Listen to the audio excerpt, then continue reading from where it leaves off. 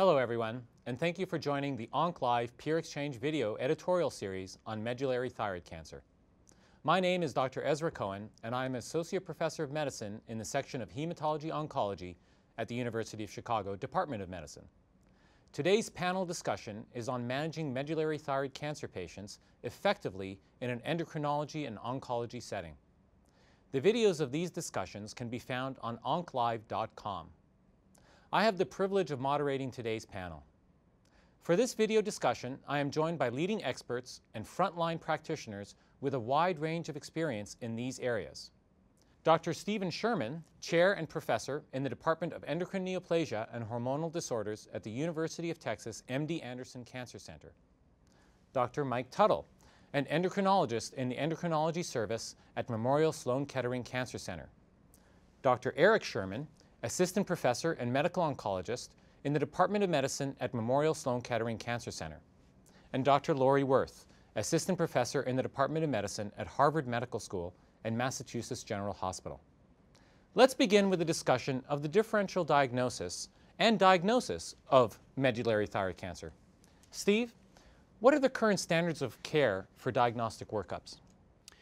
So there are a variety that have emerged in the last several years, and we can be assisted by two sets of published guidelines that exist from the American Thyroid Association and from the National Comprehensive Care Network, National Comprehensive Cancer Network, or NCCN. There are different settings that medullary thyroid cancer arises within. For patients who present clinically, their typical story would be of a thyroid nodule or mass in the thyroid, and fine needle aspiration becomes the standard of care for the diagnosis for most patients.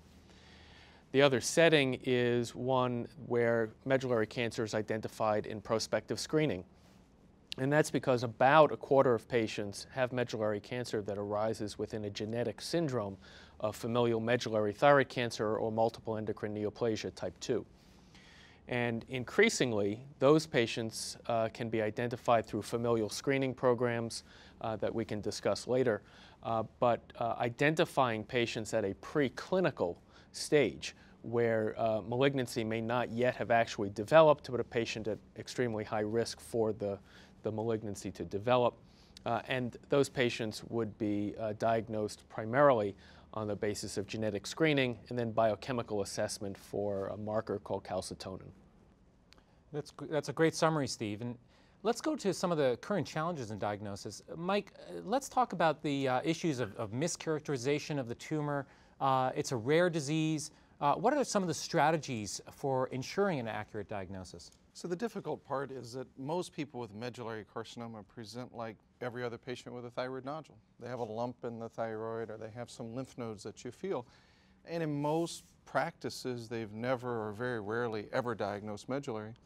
And even most cytopathologists saw a few medullaries when they were in training. So it's a very rare thing to think about. So while fine needle aspiration is really good at diagnosing medullary cancer if it's on the mind of the cytopathologist, oftentimes it's not. So we will often see the case where we get biopsy reports that are read as atypical. They're not usually read as benign. They're read as suspicious, but definitely not papillary cancer. There's some spindle cells. Clearly this is probably something, but we don't know what it is. And many times, if that just rings the bell to say this might be medullary, then we can easily get a serum calcitonin that helps confirms the diagnosis. So it's one of those problems with rare tumors. It's easy once you think about it, but until you think about it, it's often missed. You mentioned the thyroid nodule and the diagnostic workup for that. Who is the first point of contact? What specialty and how do patients get into the system? Yeah, most of the time it starts with usually a primary care doctor that either feels a nodule or thinks they can feel a nodule. Sometimes the patients notice the nodule themselves. Amazingly, the GYN doctors pick up a lot of nodules. They're good at feeling thyroid. So it starts the same pathway as the general, I found a thyroid nodule in my practice. And then, depending on the practice setting, some primary care physicians will refer directly to a pathologist for a biopsy. In our area, it tends to go more through the endocrinology for evaluation and then a biopsy. So in most times, it's starting in the primary care setting. And at that point, most people aren't thinking of one of these rare tumors. They're just trying to figure out whether it's a routine thyroid cancer or something going on. Might also add that often now and increasingly, these nodules are being detected incidentally.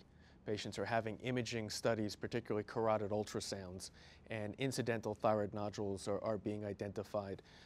And again, a well-trained clinician, endocrinologist, or surgical specialist in the neck may be appropriate in deciding the role of biopsy for evaluating that type of nodule. And detecting these small medullary cancers, or the rare medullary cancers, has really led to quite a bit of data, primarily in Europe, of people actually recommending measuring calcitonins for every thyroid nodule you evaluate, whether or not you think it might be medullary. That's not really been embraced in the United States because, as we'll talk about, there are false positives.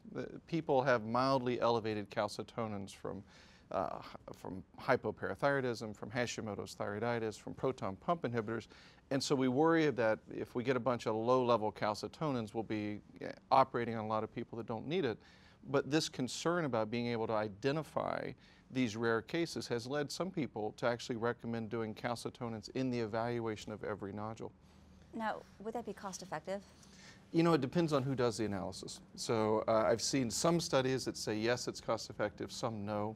You know, if the likelihood of having medullary carcinoma in these nodules is like less than 1%, it's very, very low. So it depends on how much you actually want to pay for the calcitonin assay to do it. Are there patients who, before doing an FNA, you might want to know a calcitonin level? So the classic thing that we teach is if you have a thyroid nodule plus diarrhea. That's one of the, you don't see it very often, but a thyroid nodule plus diarrhea very often is medullary. So in that setting I would. Or a thyroid nodule presenting with flushing or one of those typical medullary kind of symptoms, or certainly a familial history, if they'd had a history of medullary carcinoma. But the big one for me to do it a priori is probably that diarrhea plus a nodule. Unfortunately, endocrinologists don't generally take a good history of diarrhea, and GI guys often don't take a history of the thyroid nodules.